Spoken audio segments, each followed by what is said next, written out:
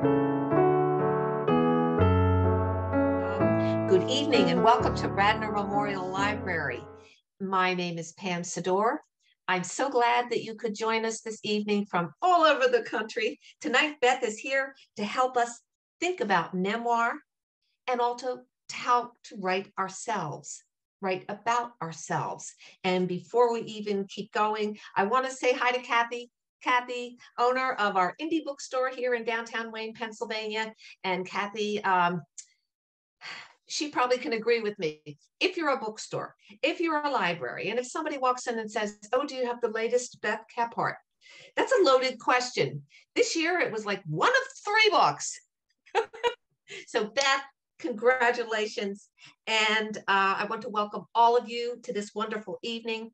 As you know, Beth Kephart is the author of more than 30 books and has been named a National Book Award finalist.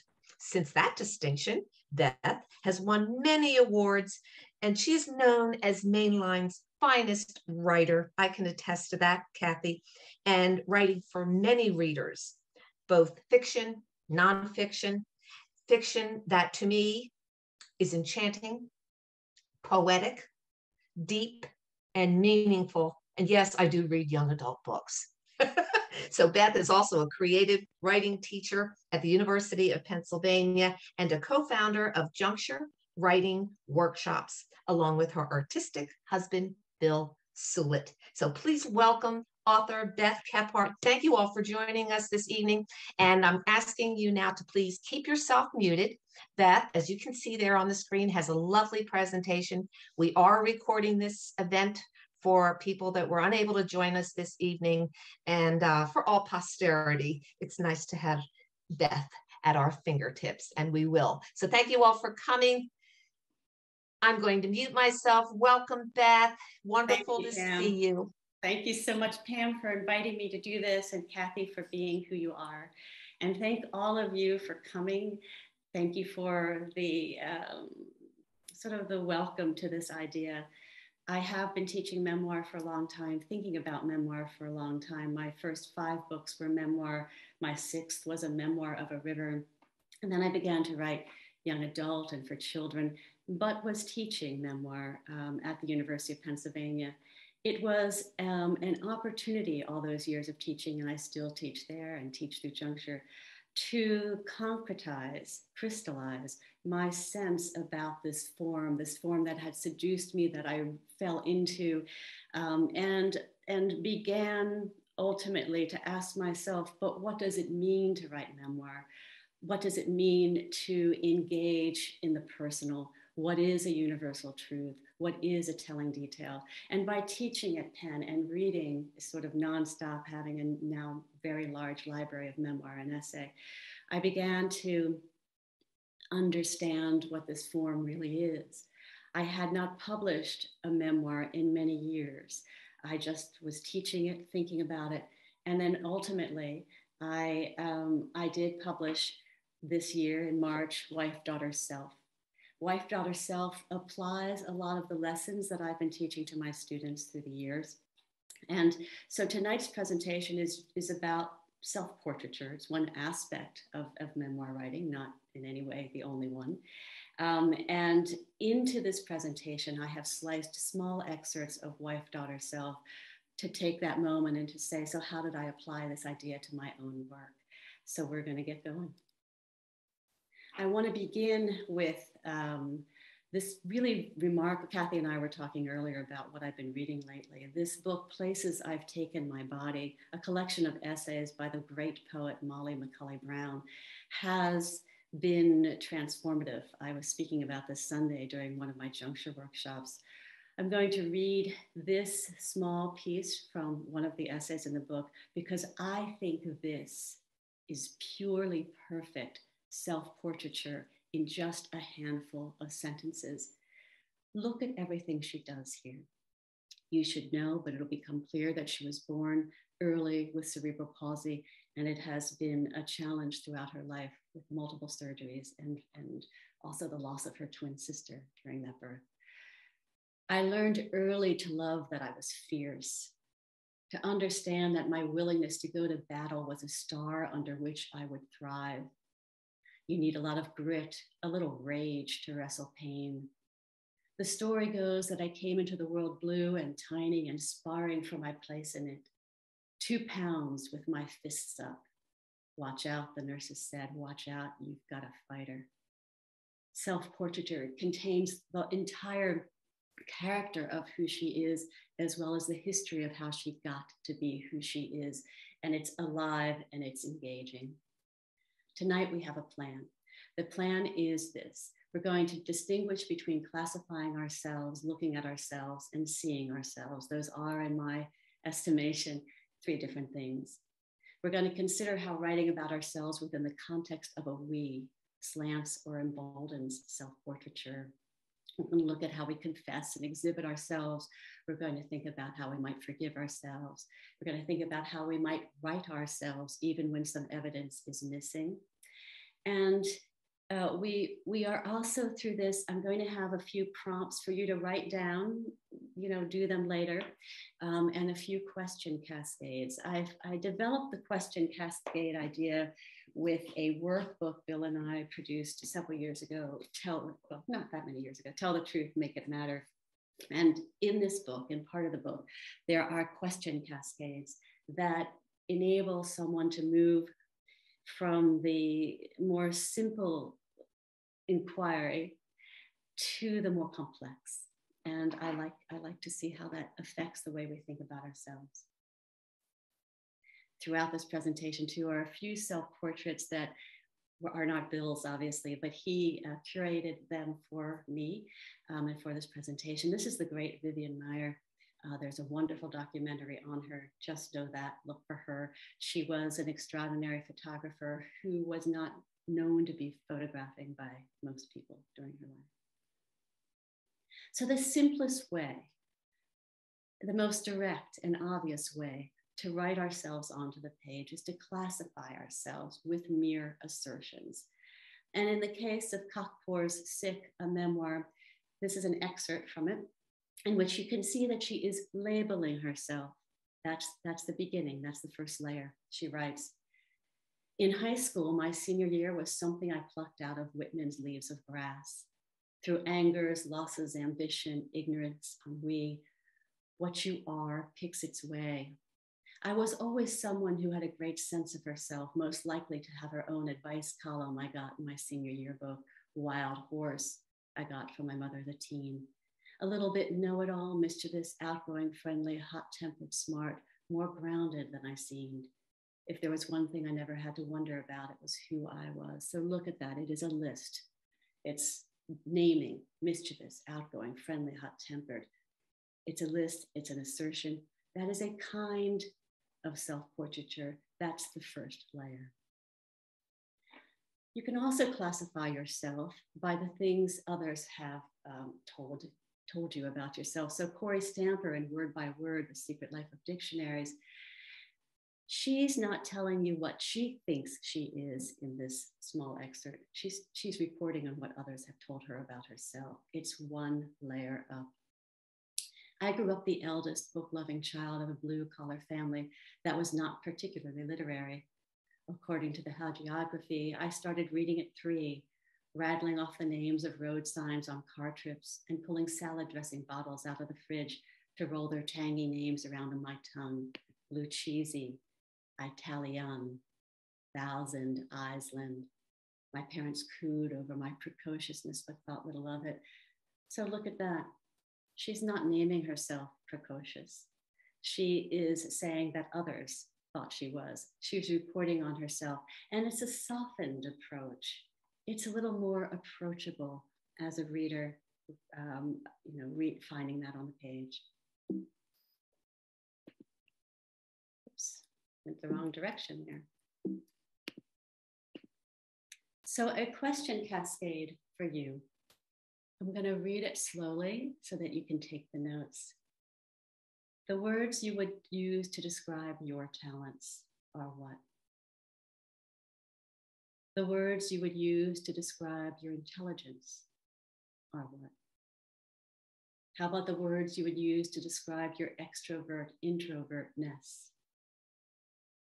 Or the words you would use to describe your self-confidence?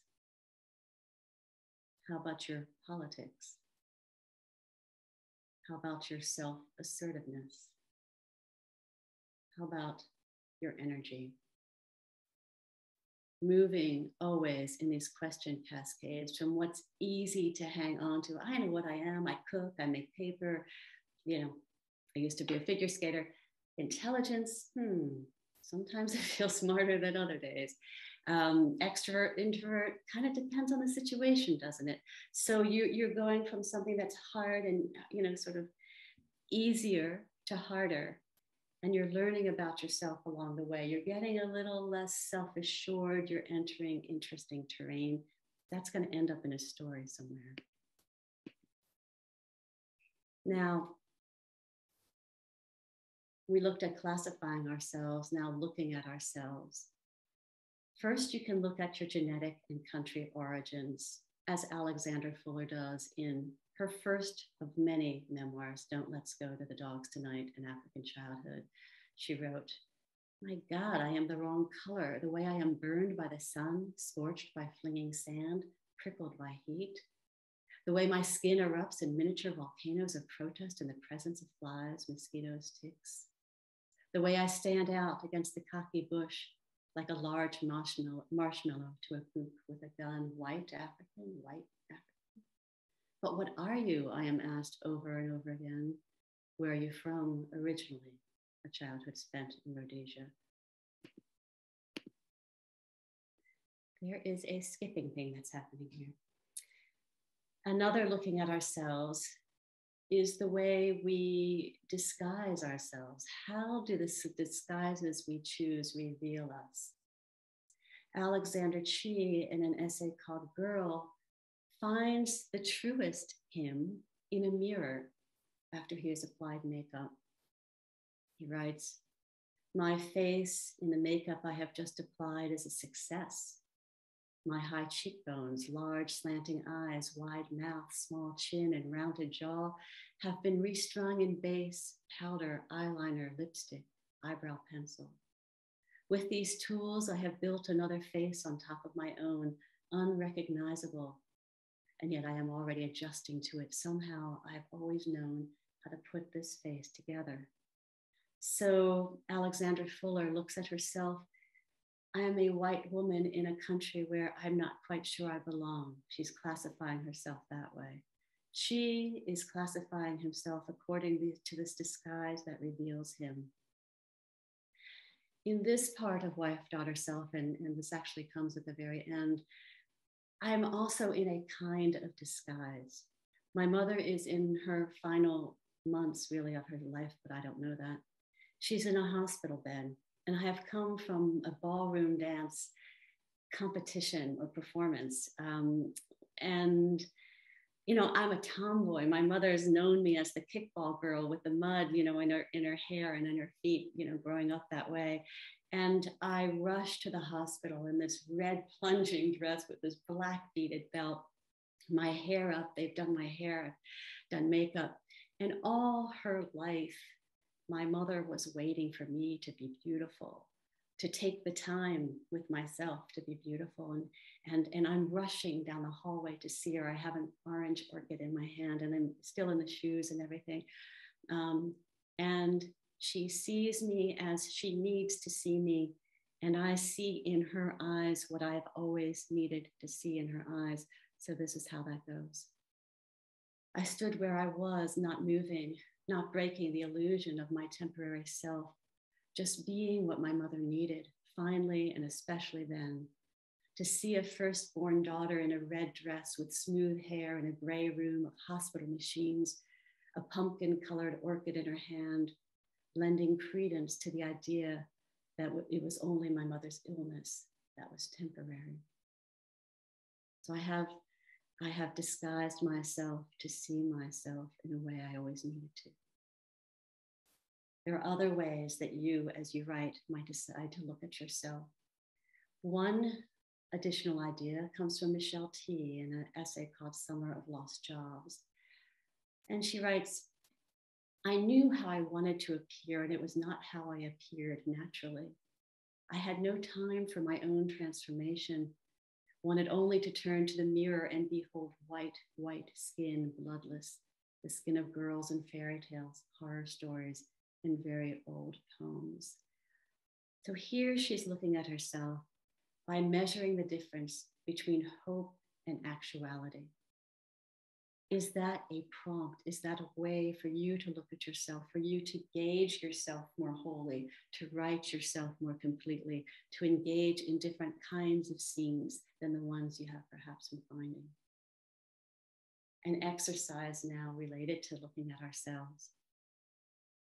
Write about a moment when you tried to transform your physical self, being as particular as you can be about the face or body that you had, and the face or body that you sought to become, and why. I'll just give you a second to write that down.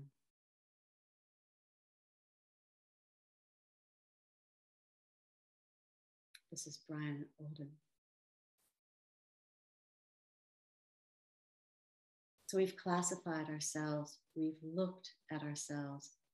How about seeing ourselves? And as you can see, it's a gradation always with me when I think about how we deconstruct books and how we write towards ourselves. It's a layering and it's a layering. Seeing ourselves, we might see ourselves as a difference, which is certainly what Mark Richard in House of Prayer #2 did. This is an extraordinary book that begins in the third person, but carries mostly through as second person. And he is presenting this book. I so highly recommend. It's an older book. I'm not sure if he's done anything this big, a large scale since this came out, but it's a very special book. Say you have a special child, it essentially begins the book, which in the South means somewhere between Downs and dyslexic. Birth him with his father away on army maneuvers along East Texas bayous. Take the infant to Manhattan, Kansas in winter, where the only visitor is a Chinese peeping Tom, little yellow face in the windows during the cold nights. Further frighten the mother, age 20, with the child's convulsions. There's something different about this child, the doctors say. And indeed, the entire book is about that difference, that physical difference. He has some terrible surgery in a terrible place when he's young. His hips don't work. He sees the world differently, reads it differently, learns differently. And the entire book is presented through the lens of difference. But you could also choose not as different, but as an outsider, which is certainly what we find in Jeanette Winterson's Why Be Happy When You Could Be Normal. And she's an outsider because perhaps adoption, but also because perhaps who the adopting mother has been to her. Adoption is outside. You act out what it feels like to be the one who doesn't belong, and you act it out by trying to do to others what has been done to you. It is impossible to believe that anyone loves you for yourself. So perhaps when you look at when you're seeing yourself as its difference, as an outsider, certainly I have my entire life seen myself as an outsider. And this particular passage actually comes in the Wyeth section of the book, so earlier on. But it's been an interesting journey for me as a writer. I studied the history and sociology of science at Penn. I didn't have any education in writing, except for a few very important workshops, one with Rosellen Brown and Reginald Gibbons in Spoleto, Italy, one with Jane Ann Phillips in Prague, and then again with Jane Ann Phillips at Predlow. But I didn't know writers. My friends weren't writers. I didn't know the language or the community of writers. And oddly sort of fell, my first book, I only say this because it was extremely strange to me then, it is to me now, but it was a National Book Award finalist and won a number of other awards. And there I am, not even knowing what it is. I'm in London when we would get all these messages slipped under a hotel room, you're a National Book Award finalist. And I'm saying to Bill, what is that? I was that much of an outsider. And though I've published many books, and though I have exquisite friendships with very important people who are very important to me, who are writers, I still see myself as an outsider. About an hour before this began today, someone I met first when she was working on her book, and now she's become extremely famous, Nicole Chung. She's now writing for The Atlantic. She posted on Facebook and linked me that in something she'd written for The Atlantic, she referenced Handling the Truth and my writing books, my memoir writing books. And I was so stunned by that because I never think that I'm part of the circle of writers. I am in this part of the book during a very depressed time in my life when I'm pretty sure I'll never publish another book. And this is who I am. You take a job, you take another job, you prize and you bespeak, you bow and shrink, you teach and you teach, you write for others, you write of others, you write, you cannot help it slant. And you remember yourself in the pink seersucker dress. That's the dress I wore the National Book Awards night. And the night before was the eggplant colored gown. You feel harassed by the previous she. And maybe you will never sleep again. Maybe you are too exhausted now to dream, because oddly, having been brought into that awards world, and Pam, you might want to let Gwen into the room, it suddenly makes you something or someone that you're not sure you are. And then when you are no longer winning those awards, you're no longer on the top of all the list, you're suddenly wondering, are you the person you once were? You the person, so seeing yourself as an outsider, I relate to that. But hey, why always be hard on yourself? You can also see yourself with self-deprecating humor, the great Julian Barnes, and Nothing to Be Frightened of. I don't believe in God, but I miss him. That's what I say when the question is put. I asked my brother, who has taught philosophy at Oxford, Geneva, and Sorbonne, what he thought of such a statement without revealing that it was my own. He replied with a single word, soppy. Self-deprecating humor, why not? How about if we look at ourselves through the lens of others? Nell Painter, very famous historian, decides that she wants to become a painter. In her 60s, I think she was. Her memoir is Old in Art School. And suddenly she's like me right now. I'm making these books, these blank books. I'm learning textures and materials. I'm so excited about it all. I'm older, it's new. I'm not thinking I'm older and it's new. I'm just thinking I'm having fun. That's what she was thinking until she started to see herself through the eyes of others. The crucial fact of my age emerged not as an incidental, but as my defining characteristic of how others saw me as a demand to see myself through their eyes. It was as though being old summed me up, not all the things I had done to become a historian, a goddamn distinguished historian, not the singular family I come from, not even my fascinating, beleaguered city of Newark in my eternally distant state of New Jersey. Being seen as an old woman added a new way of seeing myself as reflected in the eyes of others. How do others see you? How do you imagine they see you? Is this could it be part of the story you're writing? And then we also kind of can see ourselves, I know I often do, it's my temperament, for better, for worse, with regret. And wife, daughter, self, the middle section is daughter. My father passed away August 2020. My mother had passed away many years before that, and he wanted my husband and me to accompany him on an Alaskan cruise ship. I mean, it was a small National Geographic one. And my husband was like, we're not ship people. But we went with him. My father loved being around people, but he was very shy. My husband, Bill, my wonderful husband, he's happy in his garage painting or down in the basement doing clay. And I am actually pretty much of an introvert, but I feel the responsibility to be an extrovert. And so on this trip, there were really famous people on this trip, actually. It was quite interesting. But I felt the need to be my father's advocate, tour guide, who you're going to have dinner with. Let me have Jane over here at the table. And I did all this work thinking I was doing the right thing. But my father, at the very end of the trip, sneaks off there were women, are young, my age, sisters, who really took a liking to my dad. He reminded them of their dad who had passed away. And he sneaks off with one of them into a plane, doesn't tell me. And so I only find out when he's about to go off in this like little plane. That very afternoon, as the Sea Lion anchored off Midcoff Island, my father flew. He went up and up and up, the pilot in the front and one of the sisters there beside him, the sister who, with him, without my help, without my unnecessary administrations, had hatched the getaway plan. Alone with her, he watched the melting glaciers glisten. He flew toward horizons. He disappeared into the blue. I watched him go from the shore. I watched him vanish. I stood beside my husband, my hands inside my pockets, where my hands belonged. And so a scene, the entire essay builds, this is the last paragraph, builds towards that sense of, I thought I had been doing the right thing. I had not. How do we see ourselves when we see ourselves with regret?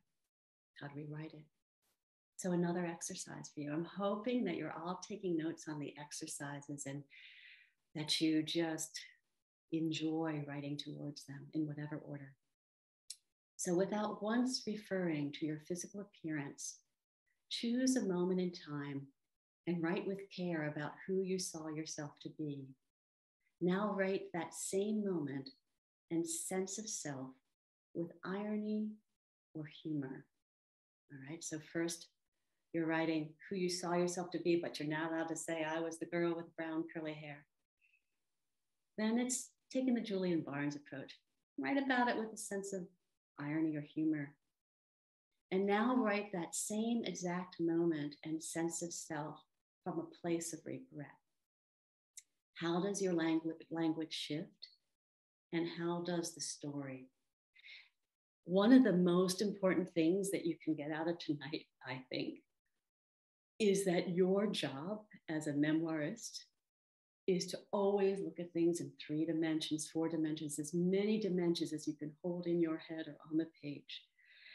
It's never enough. You will never have greatness, and by greatness, I mean complexity in the work that you're doing if you just go at things in a linear, as we saw early on with, sick, just you can't simply assert who you are. You have to keep upping the ante for yourself. And here I'm asking you to up the ante by taking the same scene and doing it with 3 very different lenses and seeing what falls out of that. And my husband's favorite painter, Sheila, self-portraits by him. So we've gone through these various steps, and now this we that I referenced in our plan, this inserting ourselves into the biography of another is the first approach here. Jen Shapland got a lot of wonderful and wonderfully deserved praise for her My Autobiography of Carson McCullers.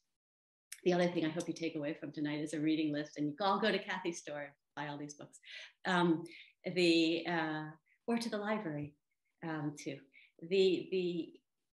The goal of Jen Shapland, she found these letters, this indication that Carson McCullers may have, although she was married to a man and remarried the man, might have really loved women. And Jen Shapland was at that time, when she was first doing this research, not quite out with her own sense of who she was. And so she began to knit together her own story and Carson McCullers' story, so much so that she went and lived in Carson McCullers' house, which is kind of a museum, but you can live in the house. She went to the retreats that McCullers that did. And so one story amplifies the other. And Jen Shapland says in the beginning, to tell her own story, a writer must make herself a character. To tell another person's story, a writer must make that person some version of herself, must find a way to inhabit her. This book, Jen's book, takes place in the fluid distance between the writer and her subject, in the fashioning of a self in all its permutations on the page. Now, I had not read, in fact, it hadn't come out yet, In fact, I want to say about Jen Shacklon's book, and I wrote about this. There's a lot in my book, We Are the Words, that is well beyond what I was teaching over Zoom. And some of that is the essay work that I've had published in places like Lit Hub about these bigger issues about form, Heather Crystal's The Crying Game. And I do talk about Jen Shacklin and Mark Doty and others who began to take a very important person and sort of marry themselves. Mark Doty did it with Walt Whitman, for example. I did not know any of this was going on when I fell in love with Henriette Wyeth. Henriette Wyeth was the oldest daughter of N.C. Wyeth, and N.C. Wyeth at the turn of last century was really one of the most important illustrators of this country. He was just, he was the guy. And the Wyeth family, Andrew Wyeth, of course, was Henriette Wyeth's, one of her younger brothers. They had a beautiful home in the Chatsworth area, which is about an hour from where I live. From the time I was 13 years old, I was going to that museum and began over time to think a lot about Henriette Wyeth.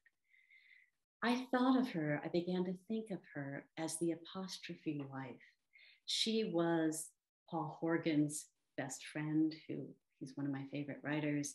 She was Andrew Wyeth's sister. She was her husband. He kind of determined so much about her life. She was his wife. She was her father's daughter. Well, who the hell was she? She was just full of all these apostrophes. And so I began to say, oh my gosh, there's so much in me that parallels Henriette Wyeth. Straight down to what kind of wedding dress and hat she wore, there were so many similarities. And there's a very long essay in Self, the wife-daughter self portion, about Henriette Wyeth, and this kind of me trying to figure out, I kind of feel like an apostrophe wife myself. What can I learn from Henriette about her and about me, and how is that going to get amplified? And this was a 3 or 4 year process of me studying her, reading her, trying to understand her and me. This is just from the very, very beginning of that essay. In 1921, 13-year-old Henriette Wyeth moves from Chatsworth, Pennsylvania to Needham, Massachusetts, her father's birthplace. He hopes the move will be the start of a new career, for he has made his fame as an illustrator and he is desperate to be known as an artist. In 1968, 8-year-old Beth Kephart moves from Wilmington, Delaware, not far from Chatsworth, to Needham, Massachusetts, where her father will attend a graduate school program, the start, he hopes, of a new career, one that moves him further from his days in the noise and raining muck of an oil refinery and in the outpost of Alberta oil sands toward calm, clean, suburban management. My dad early on was at Marcus Hook, Son of a company, literally putting out fires.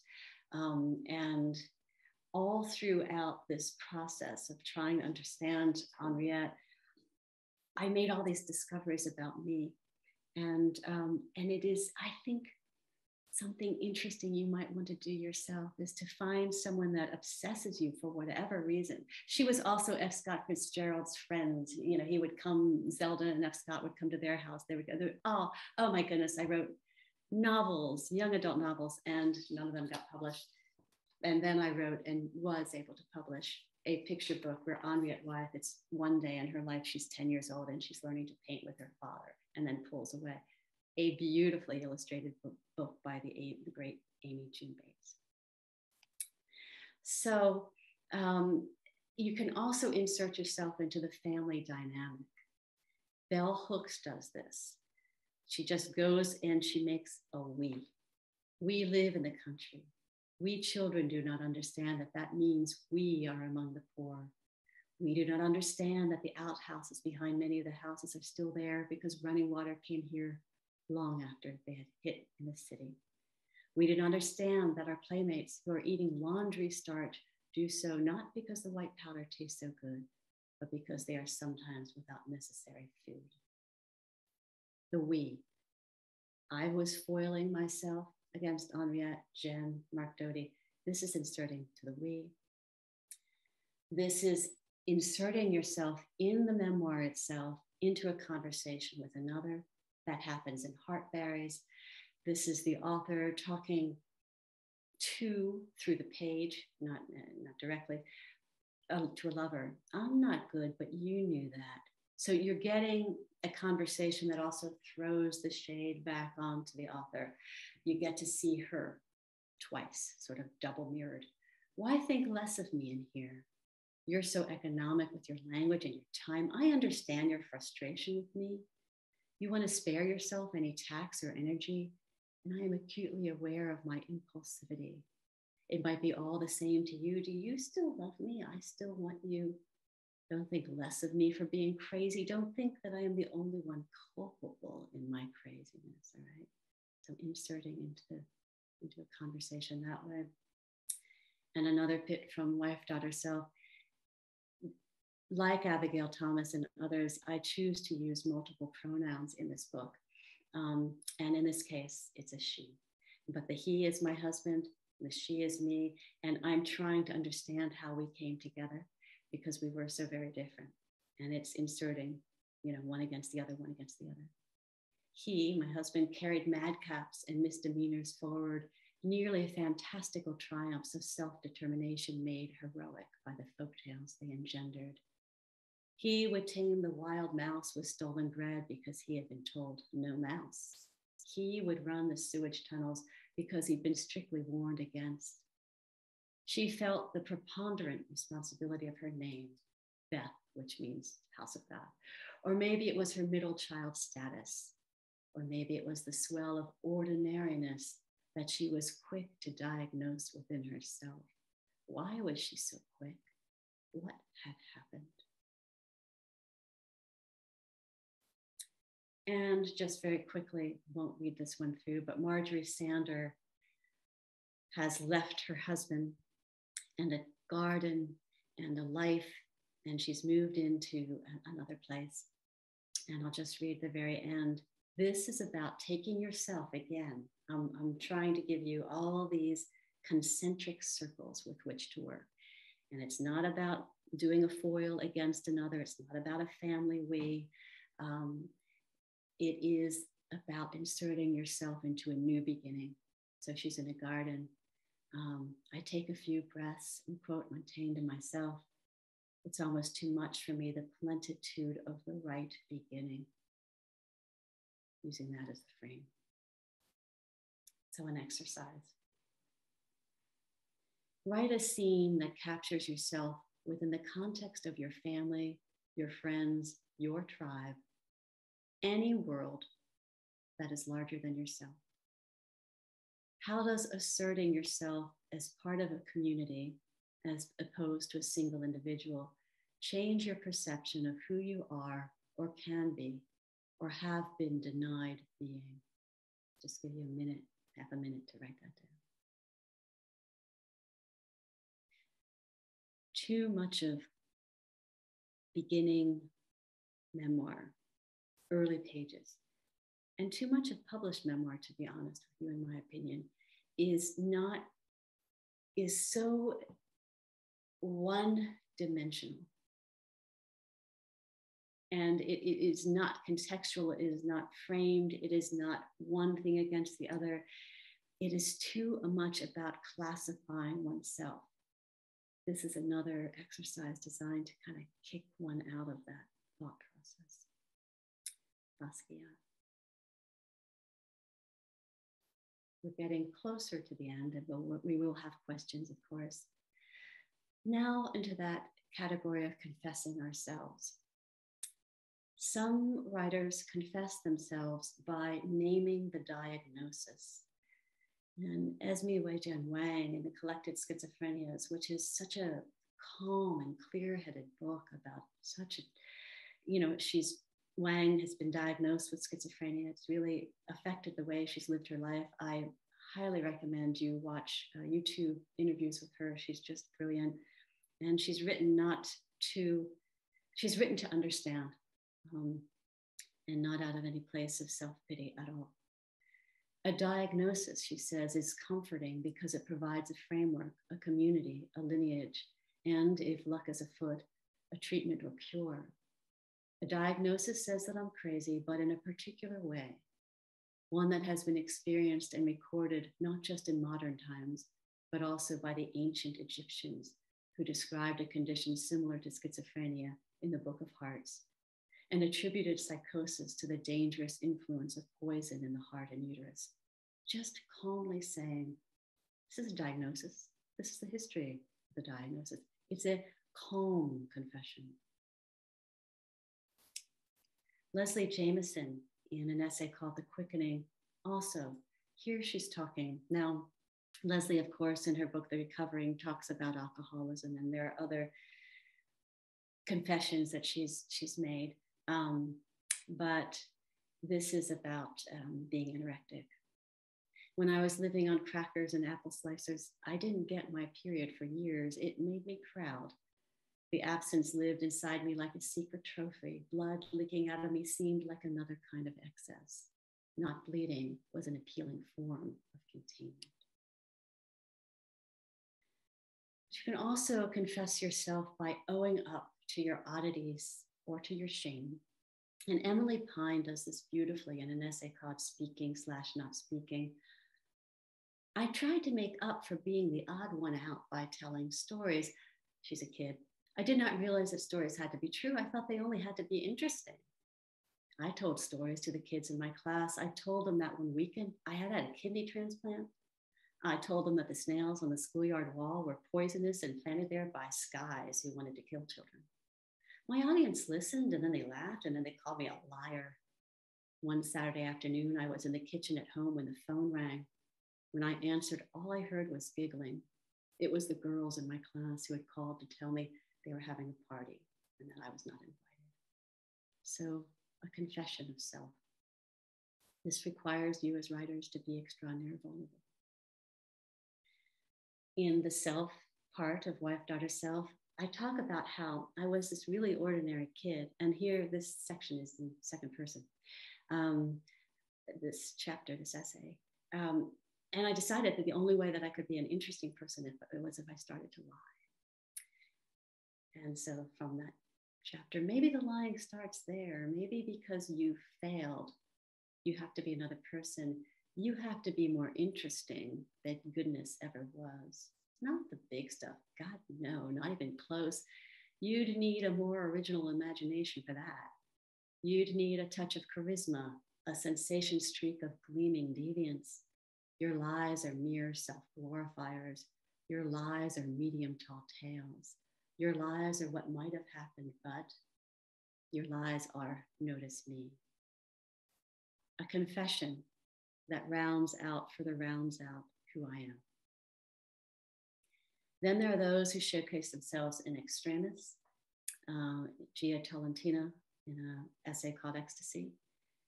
She's talking about having taken the drug, and she's now showing us who she is in those circumstances. I left the house and walked down in the valley and started to feel the drugs kick in when I was wandering in the scrub. The dry bushes became brilliant, greener, and a hummingbird torpedoed past me so quickly that I froze. I experienced for the first time Real's precise fantasy of disappearance. Each breath I took felt like it was echoing clangorously, an impure reverberation. I wanted to see the landscape as it was when I wasn't there. So now we are meeting her when she isn't her conventional self. She's sort of extended who she is, and it's another version of herself. It's amplified. Carolyn Knapp, who died so tragically of lung cancer after she had finally quit drinking and become Gail Caldwell's best and most essential friend, wrote in Drinking a Love Story, I drank when I was happy, and I drank when I was anxious, and I drank when I was bored, and I drank when I was depressed, which was often. And Roxane Gay in Hunger also, confessing herself in extremis. Writing this book is a confession. These are the ugliest, weakest, barest parts of me. This is my truth. This is a memoir of my body, because more often than not, stories of bodies like mine are ignored or dismissed or derided. So a question cascade for you. And this is really important. Think about all that we've looked at, what you're comfortable with, what you're like, no way, I'm not touching that, Beth, thanks so much. You are the kind of writer who, what? Wants to be a vehicle for greater understanding, seeks sympathy for the experience you have endured, writes to come clean on the page, or possesses a slight or more than slight exhibitionist predilection. What kind of writer are you? Your answer to that question, which could take weeks to resolve and could be different for every project that you work on and could be different for the day of the week you're living, is going to determine which of the exercises are going to appeal to you in the moment, which of the writing that I'm excerpting from is like going to speak to you or not as a path forward for yourself. So you need to be able to articulate this to yourself at some point. This is Rembrandt Young, Self-Portrait and Older. We're just a few sections away from done. I think that when we write self-portraiture, which is memoir, we also have to find the language for forgiving ourselves. And I taught Megan Stielstra's Wake the Goddamn World in the series I'm doing now, which is called the Read Write series, where I take a single essay, sometimes two, just a few pages from it, and I deconstruct it to look at how did the writer achieve a certain means, whether we're looking, for example, at misunderstanding or regret. So I do love this essay, and this is Megan towards the end of the piece, where she has watched a violent argument go on in the street in Prague where she's living at the time, and she didn't do anything. So she, by articulating her despair about her own action, she is also in a way forgiving herself. This is where in my memory, I apologize, digging through our shared patchwork language to find the right words. I'm so sorry, I should have done better, I will do better. I tell her how this time I will rush down the 4 flights of stairs and put my body between theirs. This time I will rush down the 4 flights of stairs, not in time to stop it, but still in time to help, to get her to a hospital or friends or a shelter. And this time I will scream, I'll wake the goddamn world. Another way of forgiving ourselves on the page in our self-portraiture is by admitting our own smallness. Kim Adanasio in Bukowski and the Sundress puts it right out there. If you are at all successful, there are people who will automatically envy, hate, and belittle you. Usually these people will be other writers who are less successful. The other day, I saw an enormous poster on a bus stop advertising a best-selling author's novel. I happen to know that this novelist is a very nice person, but at that moment, the shriveled, jealous creature in me wanted her to die immediately and violently. Brian Doyle, I'm teaching him next time, actually, with Ross Gay, but we're going to look at joy in the next read, right? But this is a mea culpa, that's misspelled. I laughed at gay people. I did. I snickered at their crew cuts and sachet and flagrancy. I snickered at the way they bristled about their rights. I did.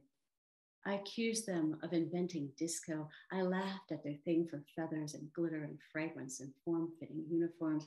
I grinned at the epic extravagance of gay pride parades. Then I stopped being such a meathead. So an exercise would be to return to a moment of regret and heal the wound by writing with retrospective compassion for the other and for yourself. Francesca Woodman, an extraordinary photographer who died of her own hand too soon. And then right up here towards the end, David Carr, The Night of the Gun. I don't know if you all know the story, and I'll tell it very briefly, but he was a real idiot when he was younger. Drug abuser, a mean guy, and father of twin girls. And he doesn't know who he was. He was so inebriated. He was so out of it most of the time. And now he wants to write a memoir, but he doesn't know. He doesn't know a lot. And one of the things that he doesn't know is how he ended up with this gun. And he writes a book about fashioning himself by going to other people, doing the research, finding out who he is. He writes, even if I had amazing recall, and I don't, recollection is often just self-fashioning. Some of it is reflexive, designed to bury truths that cannot be swallowed, but other memories are just redemption myths writ small. Personal narrative is not simply opening up a vein and letting the blood flow toward anyone willing to stare. The historical self is created to keep dissonance at bay and render the subject palatable in the present. And so he can recreate himself, and he does it with tremendous and lovable humility. And I will just tell you the story of David Stuart McLean, and the answer to the riddle is me.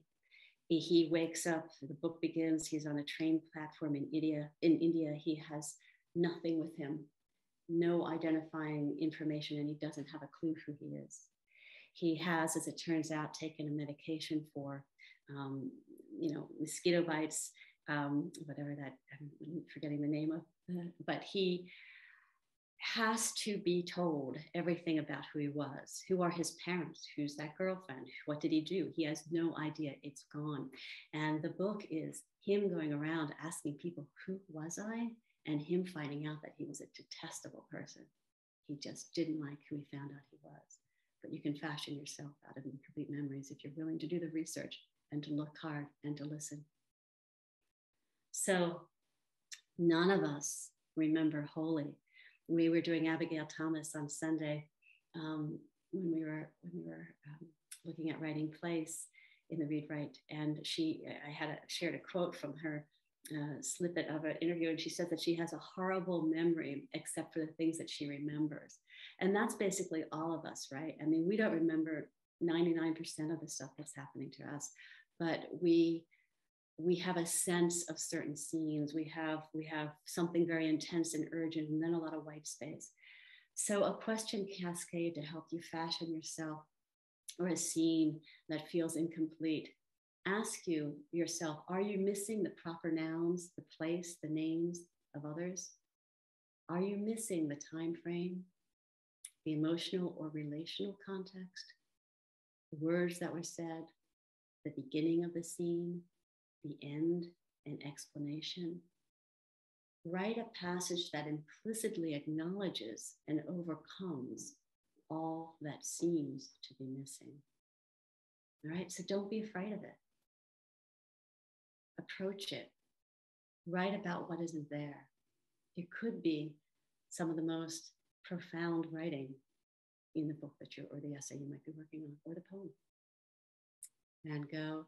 And the last slide is to say this: Wyeth, Daughter, Self, it's a book I really believe in. It's a book that I wrote after so many years of not writing memoir and essay. And yet, our books do not define us. Our books are not, you're going to get to know me as a person is not the same thing as having read my book. And so in an act of wanting to be very clear with myself about that, I began to tear up copies of Wyeth, Daughter, Self, literally tearing the pages and making paper out of that book, mixing that paper with flowers, etc. So the paper you see there, you can see some of the words of Wyeth, Daughter, Self coming up through it. It's Spider Mums and Paper Pulp and Wyeth, Daughter, Self. And it has become these books that I am making for other people. I use it for end papers. I use it I frame it inside on khadi paper for some other types of books. And it is my recognition that and I think it should be all of our recognition, that the stories we write them to open ourselves to the world, but to open readers to themselves. And if we fail to do that, and I have a catapult, you might want to look on my website, but my Beth Kephart Books website, for a piece I wrote about the universal in memoir. It came out, I don't know, 3 or 4 months ago. if we're not ultimately unlocking in the reader their own memories, their own scenes, we are at one level failing in our desire to write memoir. And so I've torn up the pages of my book. I still have some copies though, because I really do love the book. And I've putting them into these blank books and putting those blank books out into the world so that other people will begin to write their stories into that. And that is where I will stop my share and look, and so open this up. And I will, if there are questions in the chat room, let me see where that chat room is. I'm going to unmute myself. Oh, thank you, everyone. Thank you, Beth. That was beautiful. Let's go right into the chat. Oh, and I have Gwen here, librarian at Radnor Library, saying they're gorgeous books. And yes, they are. We've all gone to Etsy looking at Bind by Bind. I love that book. Thank you for writing it, from Carmel. The handmade books are works of art. I have bought 2 and plan to get more as gifts. A beautiful background story about using your book pages. Inspirational. Audrey, thank you. Audrey. I do want to thank you, Audrey, for you being so wonderfully kind about all of that. Right. I appreciate that, everything you've said and done. Okay. Are there any questions about the making of memoir that anybody wants to put into the chat room, or anything? It can be about what I said tonight, of course, or I'm here to answer any question that any of you might have about the whole business of it all. Recognizing that it's 8:01 and you're either very hungry or about to do whatever. So yeah, just let me know if there are any questions. I don't know if there are any. Kathy, I wonder if you have any. Oh, wait, here's Anne. I love you, and of course, and Gwen. Okay. And how do you decide what not to put in? There's, oh my gosh, 90% of it doesn't go in, Gwen. And there are many answers to the question. One is, if you yourself are starting to feel the tedium of trying to connect one scene to another, if you are, I'm going to admit Prudence while we're talking. If you're feeling diligent and dutiful and just simply trying to tell the reader what happened, you're not writing memoir, you're not active, and the reader will feel that sluggishness. I think it's important. The other day I was asked about hurting other people, and I think it's really important to look at yourself in the round when you're writing, and make sure that you're looking at anybody else in the round too. No one is black and white. No one is cardboard thin. Everybody has a reason for doing what they're doing or being who they are. And so I would not put into a memoir anything that leaves either yourself or the other exposed to the possibility of being seen as thin, as being as just a plot mover, as being seen as just the antagonist or just the protagonist.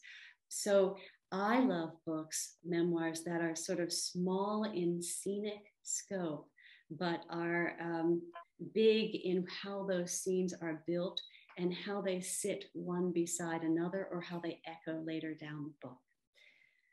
2 or 3 what not to put in, but there are plenty of others. Maya, hello. What did you say? I think you said something about the 3 of writing memoir. Oh, I don't know what that was.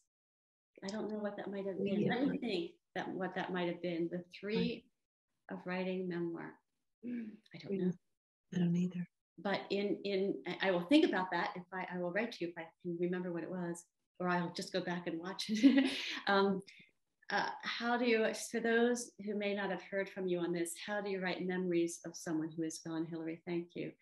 I find that I'm doing that all the time, Hillary, now, more and more, with both of my parents gone, with my uncle, beloved uncle, of course, long gone, my grandmother, grandfather, all of these people, for some reason right now in my life, they are the ones that I'm keeping time with. They are the company I am keeping. And I am looking for any artifact, any shoelace that might have been on my father's shoe. I found a document not long ago in a box that showed me that my grandmother paid for her house, 6840 Geyer Avenue in Southwest Philadelphia. She was the one whose name was on the deed. Imagine that. And so I just have that information about that time in her life.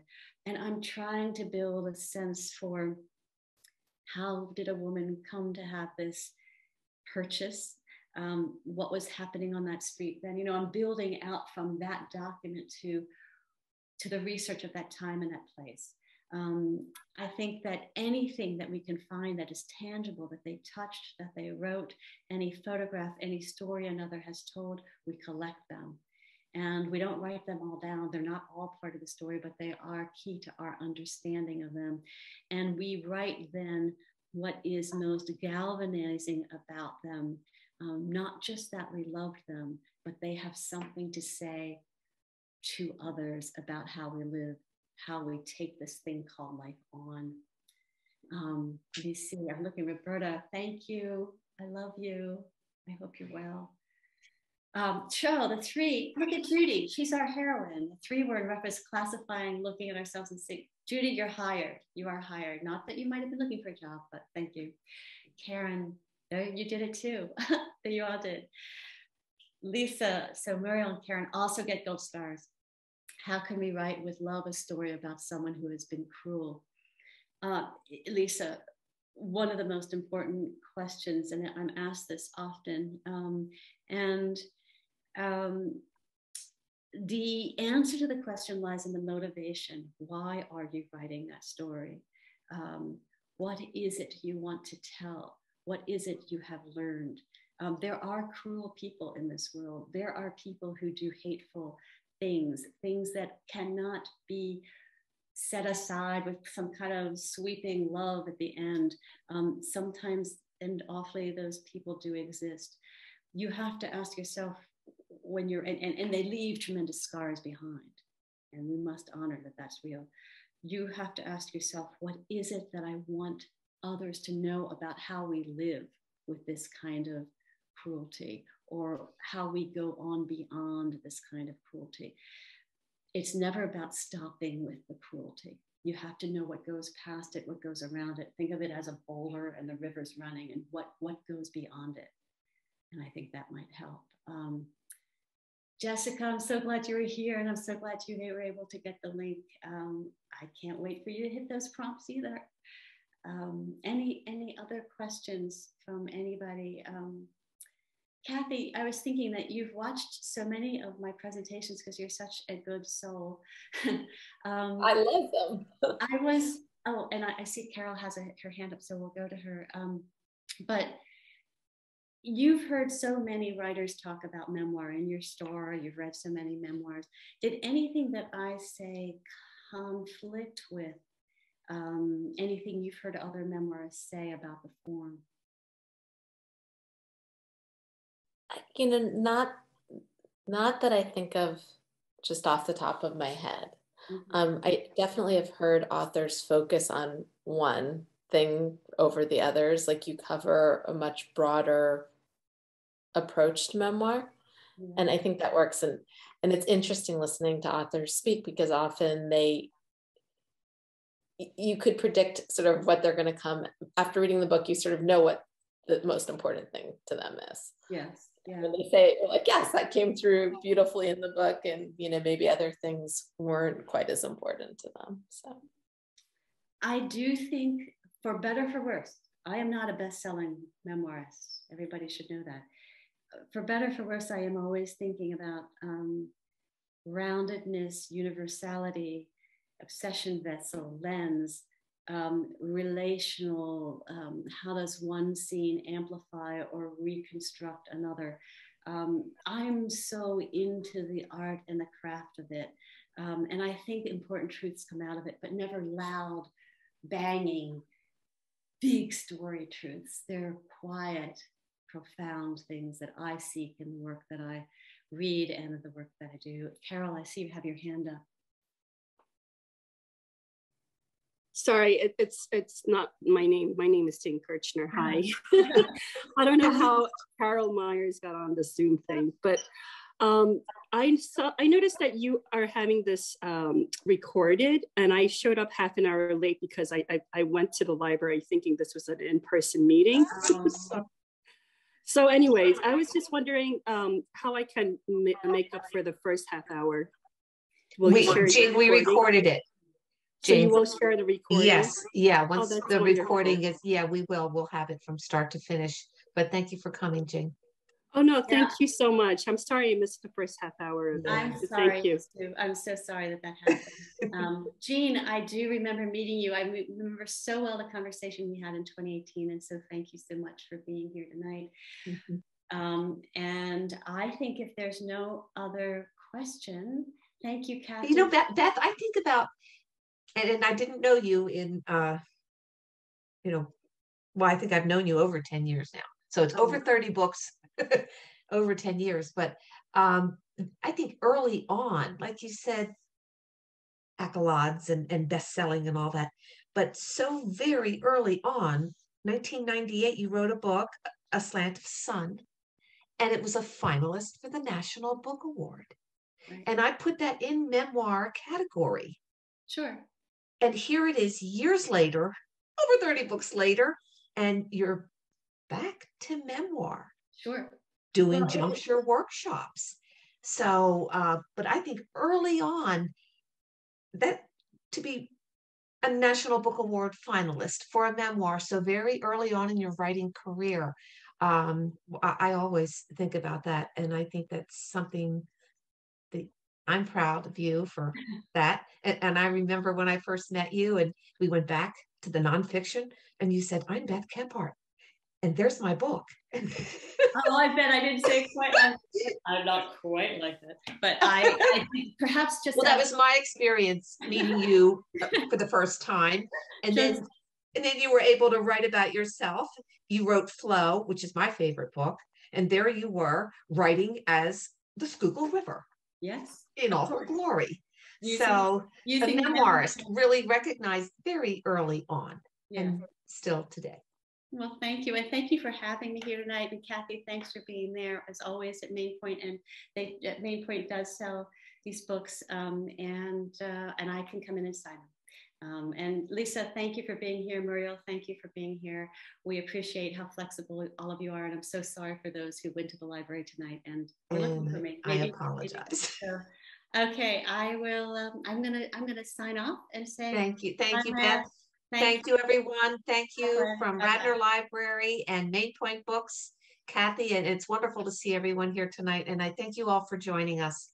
Thank you. It's been wonderful. Thank you, Beth. Good night, everybody. Thank you. Bye-bye. Thank you.